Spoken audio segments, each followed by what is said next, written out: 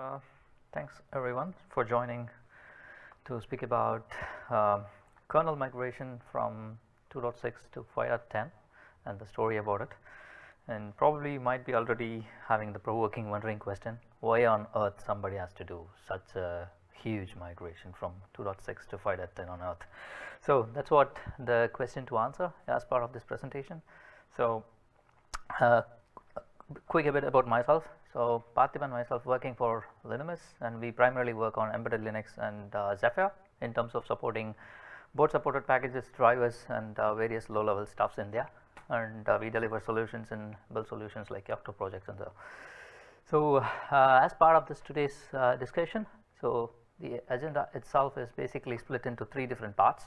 The first thing is just to say why we really needed such migration in requirement from the customer perspective, and the second part explains about how we actually did it, and then the last part explains about like what are the key factors you consider for your product if it's really applicable for your product.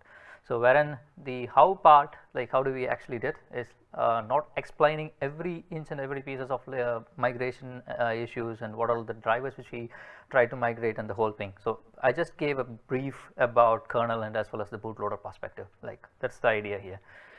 So so I did assume few things like say when we try to migrate this hardware SoCs from companies, customer companies, so the IP blocks were not complete, so we had to add drivers in like pin control, changes in GPIO and other stuffs as well, but those part of it is not covered in this presentation. We just assume, I just assume at least the IP blocks are completely supported in U-boot and as well as the Linux kernel. So we are not going to add a new driver or migrate a driver from specific things. So the code changes are super minimalistic, and then like we are not going to discuss about some external kernel drivers kept for the customized let's say vendors like automotive. Specifically we speak about that. So and then like the knowledge about device tree is assumed, please do. So we are not going to explain about what's going to device tree and how we're going to handle that and things like that. So why migration? So this is the first place in things which comes in place, like say customers are really excited about, let's say the in terms of telematics domain, in terms of automotive domain, specifically what resulted in this migration. So we're really excited about artificial intelligence, machine learning and all these new technologies, and then they're excited about the new hardware which is actually capable of doing such things like IMX8, NVIDIA Jetson and so on.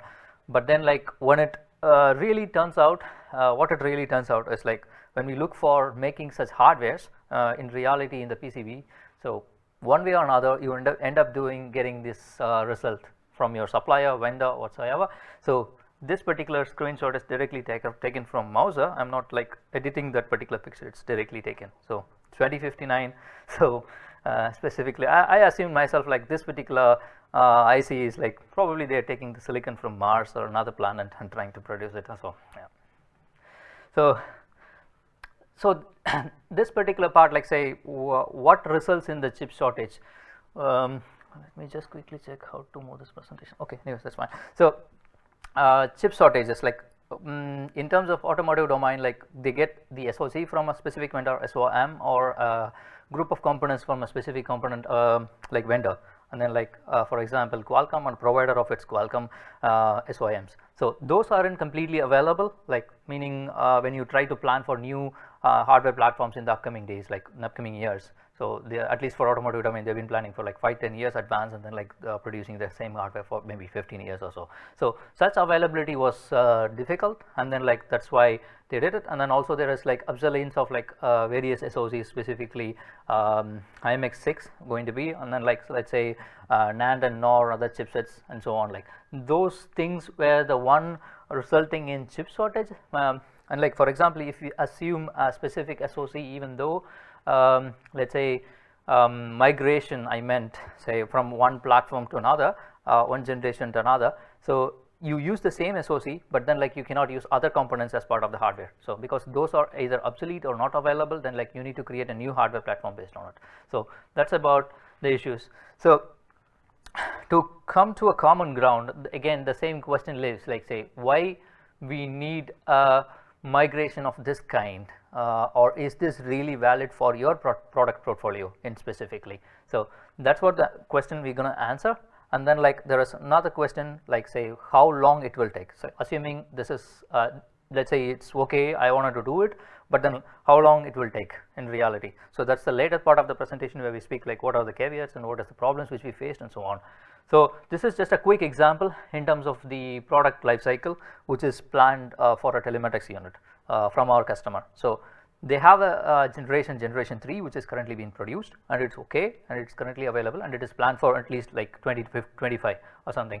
And then like there is another next generation, let's say generation 4, which is going to be available, let's say the production plan is from 2025 or so. So that's like not an overlap, but still they're trying to match up with the production lineup for the real telematics units or real infotainment unit in this case. So the development timeline wherein before the production line, let's say we have 5 years or 8 years of development timeline with various vendors involved in terms of software and as well as hardware. So that's the actual plan in the product life cycle.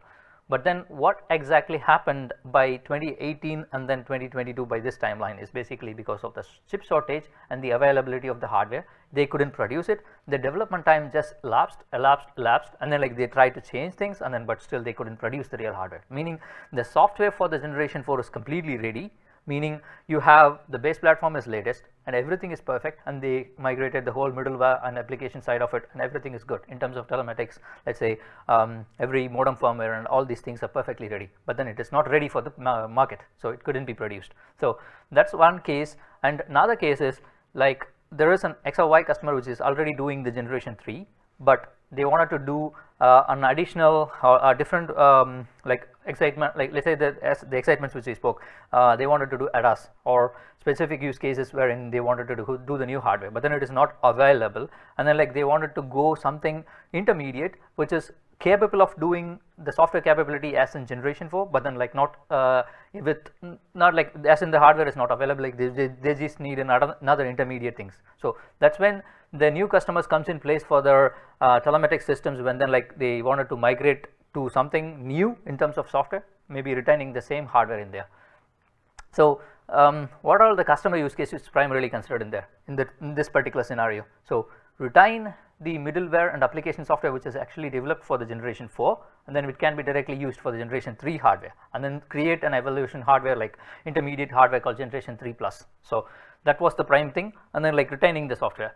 So we probably already know that like the connectivity mechanism, connectivity technology 3G is obsolete, and then like couple of countries and unions already closed their network in terms of 3G. So the platform which is based on Gen 3 is like generation 3, which I mentioned is based out of the modem from Qualcomm, which is primarily working on Gen 3, but when based on 3G. So assuming 3G is closed, and then it fall back to 2G, so which is not nice in terms of going into the telematics emergency SOS system, which needs to work faster. So that's when they wanted to migrate to something super latest, which is 5G, whereas in the chipset is not available, but then like they wanted to have something intermediate with the same generation of hardware. So in scenarios like this, they migrated from 3G technology to 4G in terms of LTE from the modem provider like Qualcomm, and then you retaining the same middleware and software. So the one other major point of market here is like what is the cost involved in producing this and the timeline which is involved in producing this. So when we go for generation 4, the hardware is not available, you cannot produce it. When you go for generation 3, which is super old, let's say the hardware is okay, but then the software side we cannot run generation 4 related things. So that's where the intermediate platform comes in place, and then like we create a platform called generation 3 plus. That's a completely decision from, I mean not us, meaning the customer decision.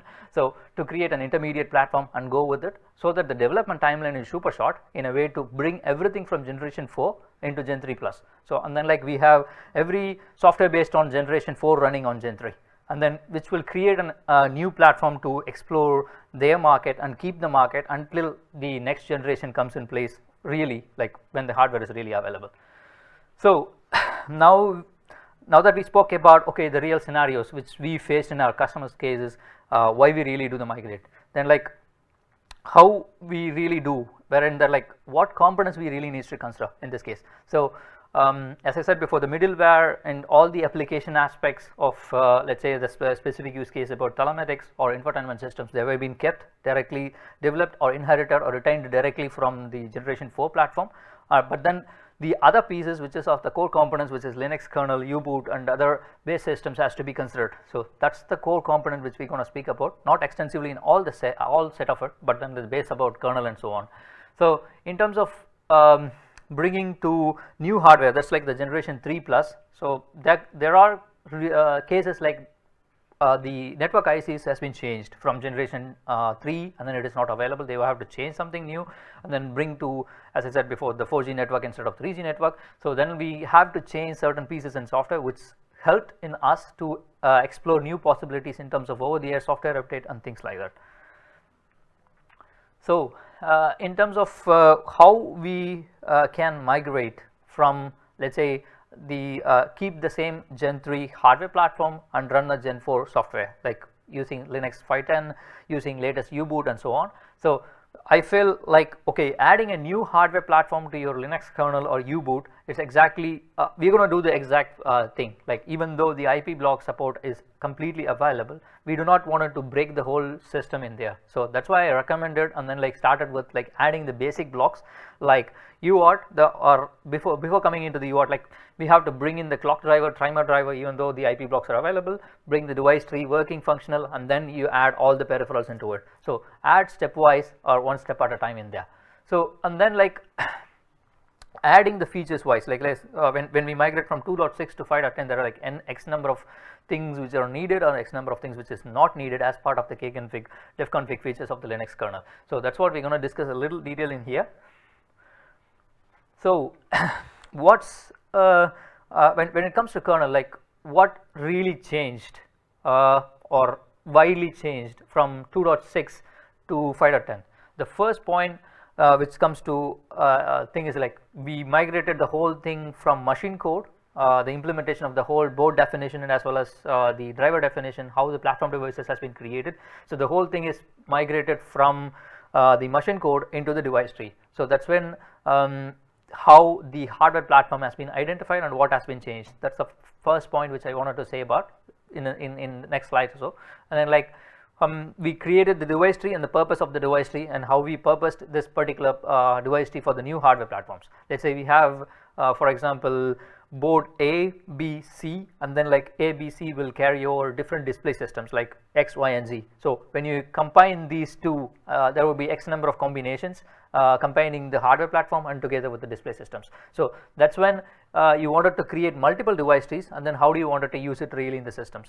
So we also had scenarios like memory configuration, which is like say we have a custom driver which takes a reserved amount of memory, and then previously we've been dealing this like specifically with allocating the memory in the kernel, patching the kernel in 2.6, and then how do you do this in right now with 5.10. So we do the things with device tree. That's what we're going to see in a moment. So the whole idea about migrating the kernel from 2.6 to 5.10 in this scenario is basically super less changes in the code because we removed most part of the implementation in the machine definition and then moved into the device tree approach. So there is no large set of code changes, very less amount in terms of like say adding the new IP blocks or the customized IP blocks which is not available in the mainline kernel or something like that. So that's the main thing of advantages which we faced. And then like migrating the defconfig, which we will see stepwise. So as the first thing, like say the first important thing I would say, like moving the kernel from the machine code part to the device tree part. So the 2.6 implementation of the whole hardware, like let's say the IMAX platform or the NVIDIA platform, or I mean NVIDIA is not support, but like assuming this current example support NVIDIA or let's say Qualcomm examples, where it was based on 2.6, and then the whole board categories, like say they produce like 10 or 15 variants of the same hardware for different vendors of the automotive domain. So the whole definition was into the part of machine code, and then we had to migrate them completely into the device tree part. So what exactly or what really changed in this particular aspect? So the machine start part or defining the whole machine side of it is completely moved into the device tree. So this slide just depicts like what how do we actually do, like the machine type actually comes from the bootloader, and then the kernel takes care of it by reading this machine type, and then we were using the machine definition directly from the architectural part of the code in 2.6. But then with latest 5.10, the whole thing is passed via device tree blob loaded by the U-boot, and then it will be functional or passed and created or consumed by the kernel. So that's just the depiction of this particular picture. But then the whole definition, okay, so the example which we here shown is basically based out of the Atmel platform. So because I cannot show a platform which is used, or the code which is really customized and used by the automotive domain due to the proprietary reasons. So the one which is here, which we migrated for another platform for an IoT device, is taken from the different hardware. So from 2.6 we have this machine definitions directly. So you have machine start and machine end, which carry over the init function of the whole platform, SOC, and then peripheral blocks, and then initialization of the olden age. So the 2.6 way of doing it, at least 3.0 until 3.1 or something like that. So this whole part of implementation which kept for years in this particular domain on telematics has to be completely removed, because we had to completely move to a different approach called device tree. So we already know this part. So we just need to create device tree for every specific hardware, and then like it can be overlaid if there is a difference on top of it and so on. So that's one prime difference. We just create device tree, and then like as many number of device tree nodes, or as many number of device tree files, like based on the number of boards which we have. That's the first change which we had. I think I skipped it. Yeah.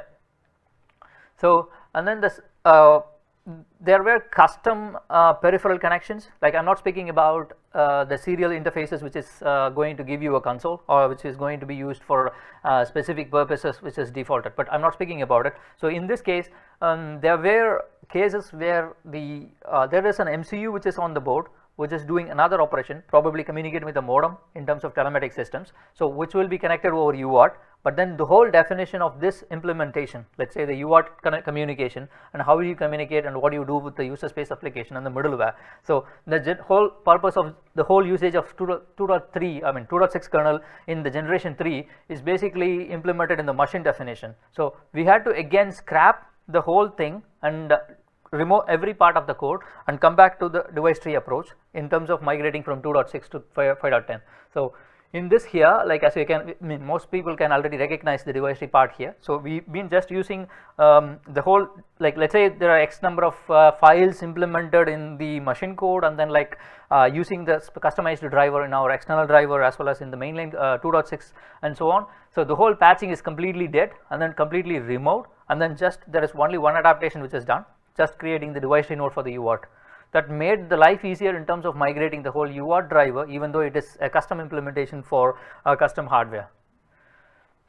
And this is just another example about, like, say, how do you add your device tree. So once you create the device tree for X number of hardware platforms, let's say from board A to board C, and then like you create X number of device tree overlays for your device tree overlays or device tree include files for your display systems, for infotainment systems or telematic systems. So those can be added just like you just go in adding into the makefile system of the kernel, and then like you just have the device tree file in there. So once you do this, you enable this particular kconfig platform for this particular SOC, then the compile system completes this. So the example shown here is basically on the 1891 platform from Atmel, but then the real scenario is basically we did this for, like, say, IMX platform or telematics platform which is based on Qualcomm SOC or so. So yeah.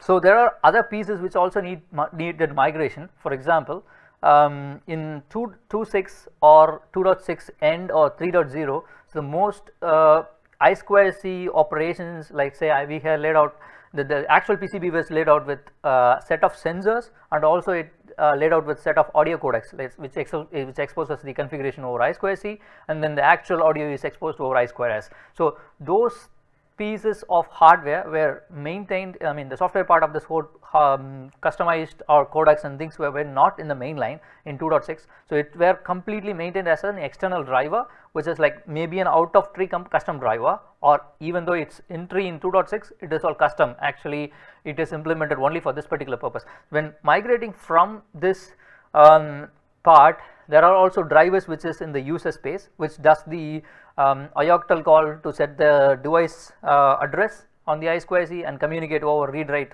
systems. So and then the whole implementation is in also user space, or not just in the out of the kernel driver but also in the user space. So migrating from that perspective to 5.10 helped us in a way that like we can use features from 5.10, something like industrial IO subsystem and so on. So that's just a quick easy migration in terms of adding new sensors, using the IIO subsystem, exposing sysfs based interfaces, and also like in terms of audio as well.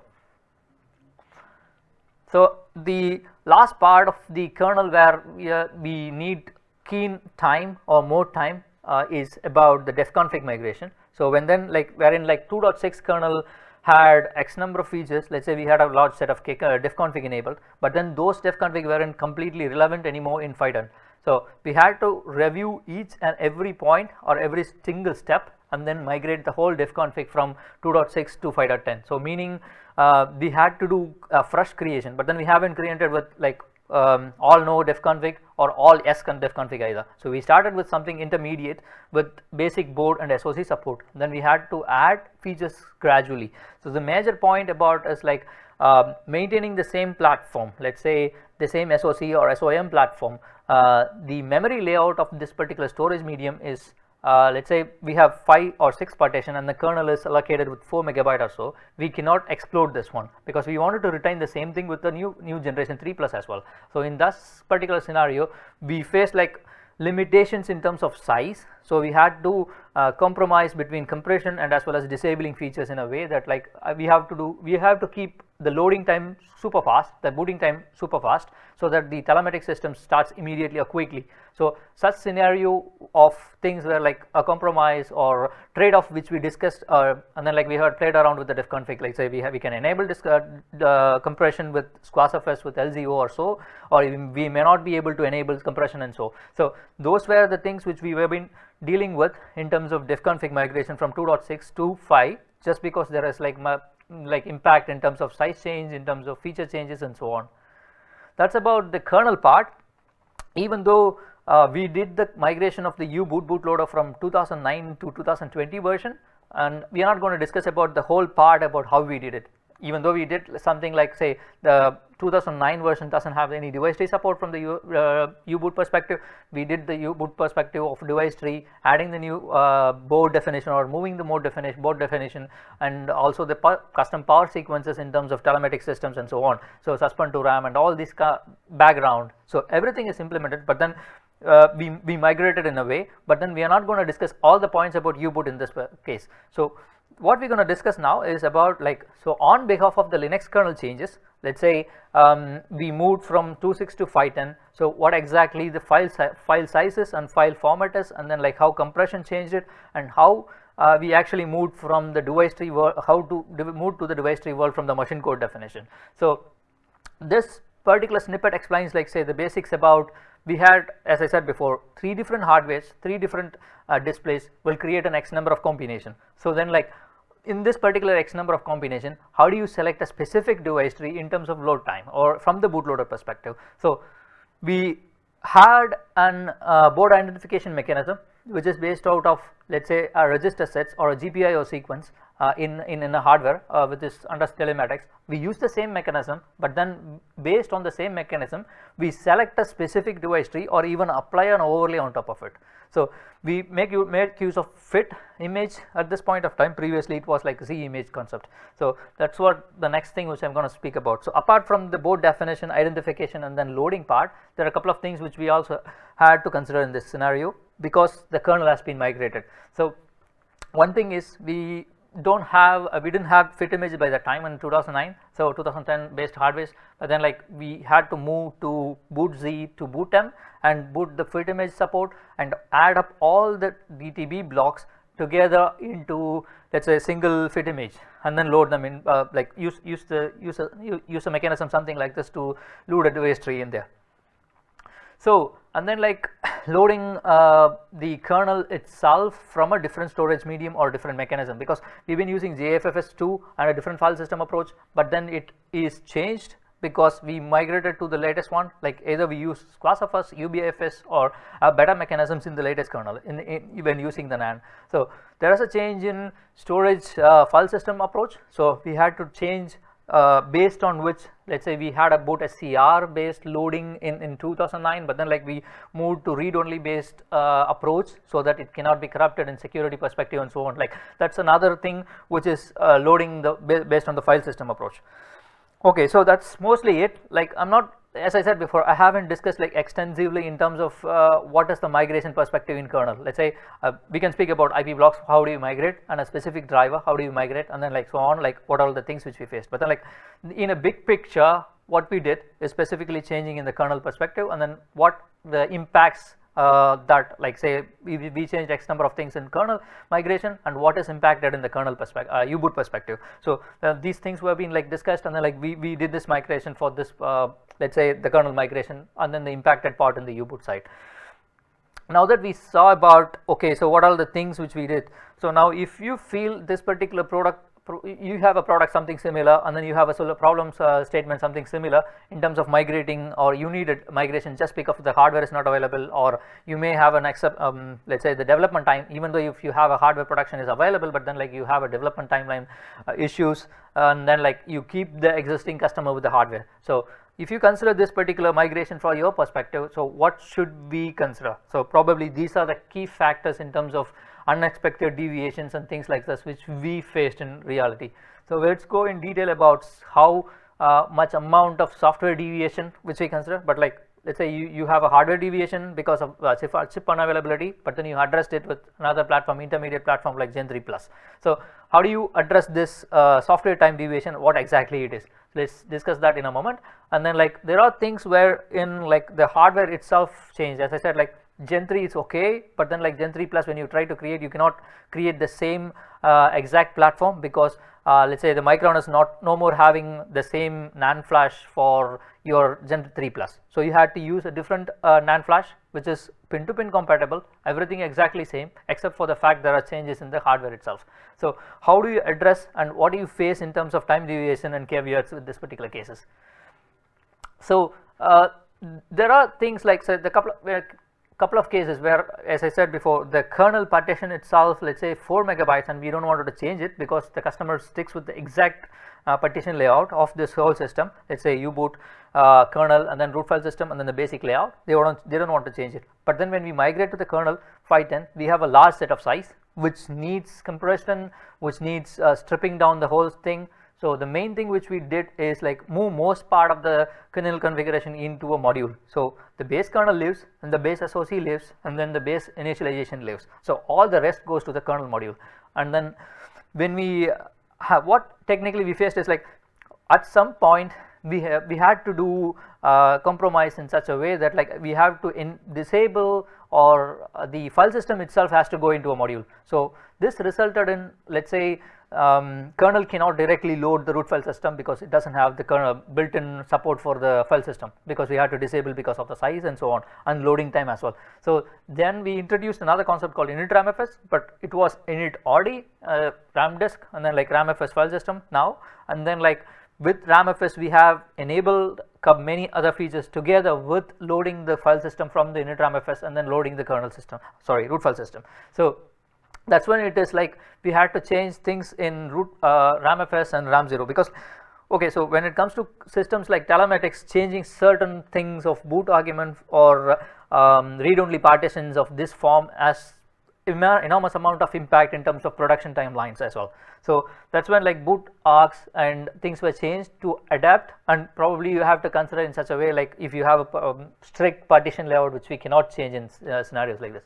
So this is another caveat or an exception, unexpected deviation which we faced as well, wherein like say we get the SOM from a vendor from Qualcomm or supplier of Qualcomm, and then like when we do a migration from our existing platform on a new platform, for an example, as I said before, 3G to 4G as an intermediate solution, wherein we have a set of partitions which is newly introduced by the vendor by itself, which cannot be changed, because that is not used by the Linux side of the system, but then actually modem side of the system. They have the dedicated memory and then the actual side of the system. So such scenarios resulted in changes in our end as well. Let's say partition layout changes actually changes back to the boot system of the U-boot configuration, and then back into how do you read the NAND and from where exactly you read the NAND from. So that changed it.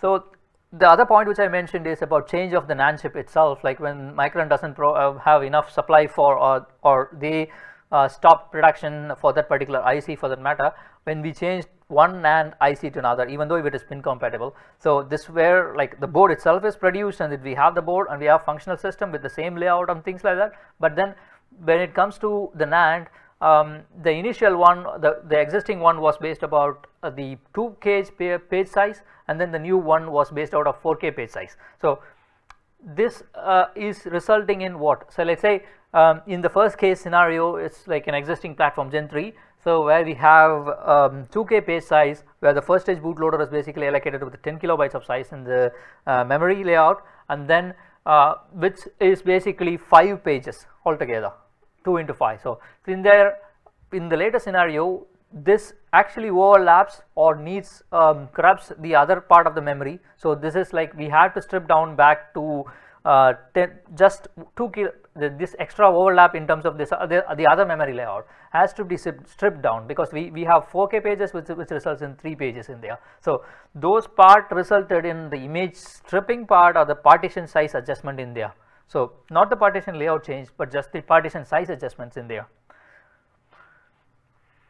So apart from these things, like we had also, as I said before, we had also drivers which is custom built for this particular customer cases, where it used for error logging telematic systems. So when the system abruptly resets, or scenarios wherein the system needs to keep the error logging system and then send back to backend server and figure out what really happened in scenarios like this. So this memory reservation has been completely done in the Linux kernel in terms of not initializing this particular set of memory and then a whole patching and things like this. So this is changed completely to a new thing. Like say previously we've been creating the platform device manually in terms of kernel, but then this is migrated back to a newer approach which is device tree, and then with device tree we have a flexibility to use reserved memory. When we do reserved memory approach, we have memory reservation automatically done by the kernel, and then like we just need to consume this particular thing. So the device is automatically created for the user space to function with it. So there are also things which we move from ABI compatibility and then API compatibility. Those part has also been changed. So one last thing about before closing this migration part. So we deliver solutions as part of the Yocto system. So that's what the whole thing is covered underlying with the Yocto system, and then we deliver a solution in Yocto. So that's like just a layout about how the SoC or the architecture until the board things laid out. Say, and then like in terms of this, we have a board on top of it, and then like how exactly it laid out. It based out of an SoC, and then which is based out of an SoC series, and then like SoC family, and then which is based out of a specific architecture. So how exactly this laid out in Yocto build system. So when it comes to Yocto latest Kirkstone or the latest version of it, we already had not just the support for any latest SoCs like A72, A78 or something like that. We also have support for the older architecture until V4 as well. So this helped us or quickly help us in migration from, let's say, the older build system, which is like not really build root, but it's a customized build root they had, but we migrated from that perspective to the latest Yocto version here. So as you can already see in this particular picture, so the first we had the SoC series and then the specific SoC, and then which points out back to the architecture specific, let's say ARM v5 until. So the whole definition is customized, like easy or in terms of porting the whole thing when we come to Yocto in scenarios, like you can cross compare the whole thing with from the board until the architecture perspective here. I jumped in there.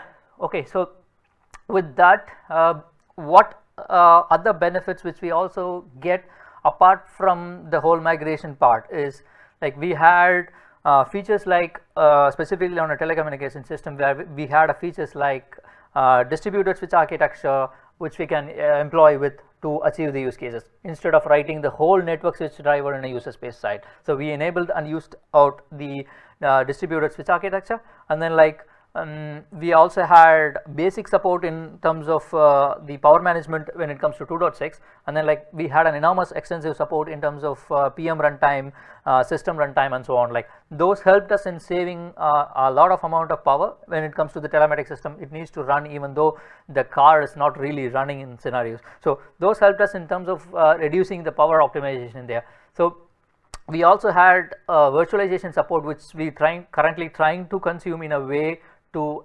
establish and enable run embedded containers, which meaning X number of containers can even run in a low memory footprint and so on. So that's also another enablement. And also like in terms of over the air software update and things, where we had capability to do partition layout changes, and which helped us in terms of enabling over the air software update using RAW, and then SW update together with the Hawkbit systems and so on. So that's another aspect.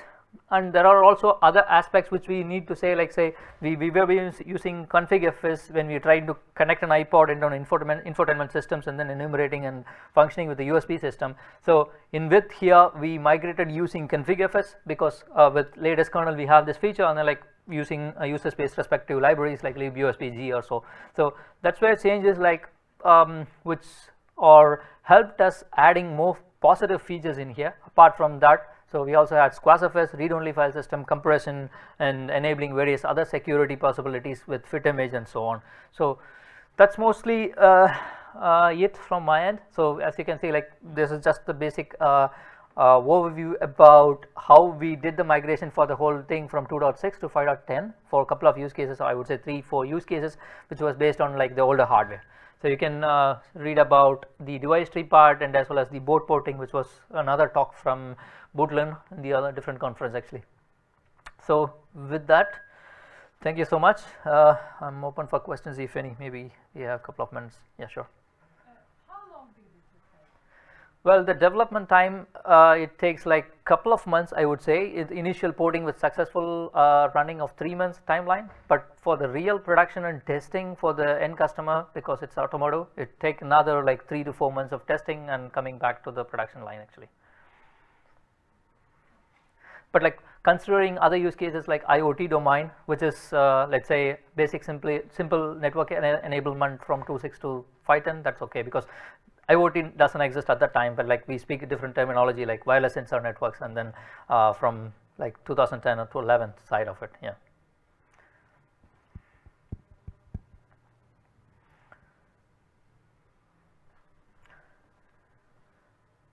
Superb. Thank you so much.